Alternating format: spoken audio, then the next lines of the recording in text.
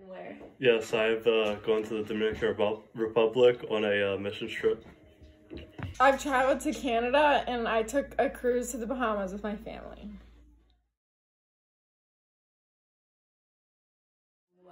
It really opens your eyes to what's life is like in other countries, and it makes you appreciate stuff more when you see how hard living is for them and what they don't have. And it really impacts the people that you visit because, like in my case, being on a missions trip, it shows that people are willing to help and make life easier for them. For me, traveling is really a great way to meet new people that have come from many different backgrounds, and also to try new things that you wouldn't be able to inside the United States.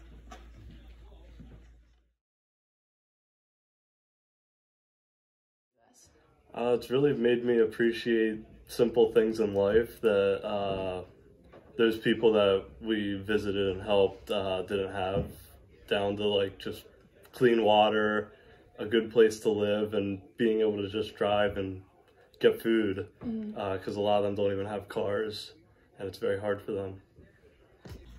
What is your biggest takeaway from these trips? My biggest takeaway for me is not only spending more time with my family, but like the new memories and experience that I've gained.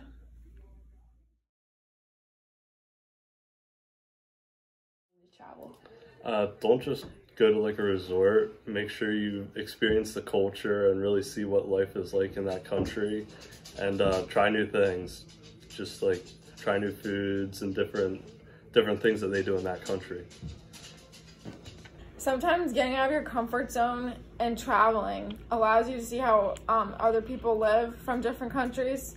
Therefore, my best advice for people traveling outside the US is to put your phone away and try to soak in every moment you can, because it's not like every day that you get to be able to travel and experience these things.